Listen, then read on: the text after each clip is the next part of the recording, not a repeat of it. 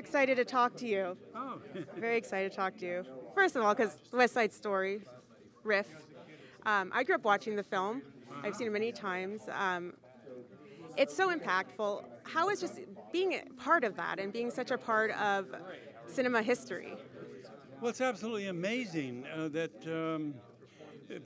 so many actors, stars, have made like lots and lots of movies that they've starred in, but they were never fortunate enough to do an epic film. And West Side Story was an epic film. It comes along once in a career if you're lucky, you know.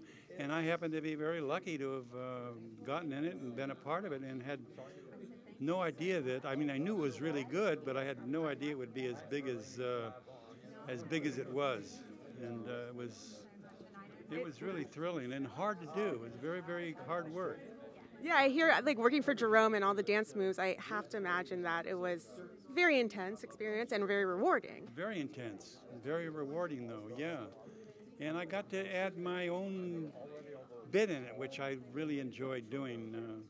Originally, Jerry Robbins did not want me to do any tumbling in it. Really? It wasn't until after he was departed from the film that we did the dance hall number, and that's when I did a round-off flip with a back flip and threw my jacket off, and then I heard that when Jerry saw it, he loved it. And now I understand that when they audition for the part of Riff, they look for somebody who can tumble. You know? Really? I love that. So you kind of changed the course of it. Yeah, I pat myself on the back for that one. I also love that you and Richard, who played Tony, both went on to do Twin Peaks. Yeah, how about that? Which is my favorite show in history of shows. So yeah, and I got to get to know Richard a lot better, even actually, during the making of Twin Peaks than I did on West Side Story. Yeah, I think so. I think we talked more intimately, and also he talked about how he was really quite unhappy with. He thought he was miscast. Interesting. In this story, and I understand why he thought that. You know, he was like off a farm in Indiana or somewhere, and the part of Tony was supposed to be like a guy who was a gang leader, you know, who'd had a lot of street smarts, and Richard didn't. Period. I mean, you know, and he knew he didn't. And in the film, he's kind of lovable. I mean, yeah, there's that quality. But I think you both did two very epic, iconic things in both your careers, and you both were amazing this last season on Twin Peaks. I have, as a fan, I have to tell you, I love Dr. Jacoby so much. He's such a great character. Oh yeah, I love him. I'm seeing David Lynch tomorrow night. For the festival, or yeah, tomorrow night is at the Corcoran Gallery. He's doing. It's like the opening of his.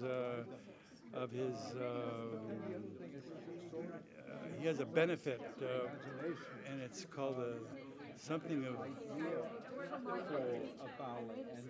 of eruption or corruption. Or disruption. Disruption. Yes, that's yes. what it is. Yes. Yeah. So, and then night after tomorrow night is the big event, I think, of the disruption. I'm going to go and sell some stuff for his. For the TM stuff, yeah. Yeah, for his stuff. So it'll be fun.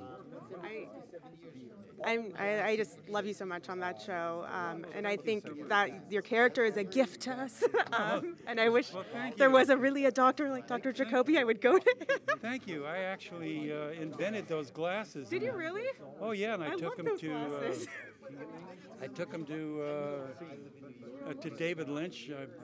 I invented. Actually, what I was doing was is I went down to the Venice Beach walkway, and I knew he was going to be really an eccentric doctor, so I was trying on different glasses, and I got it down to a red pair and a blue pair, and so I was sort of going like back and forth like that, you know, and I couldn't make up my mind, and so finally I put that down. I took the blue pair and I put it up, and I thought I'll look real fast and just see if something, and I went, wait a minute, that's it, you know, that's it. I love that. So it worked, and I took him in and showed it to him. I love it. That's genius. I love that story because those glasses are so. Yeah, it worked. Oh my God. Crazy. Yeah.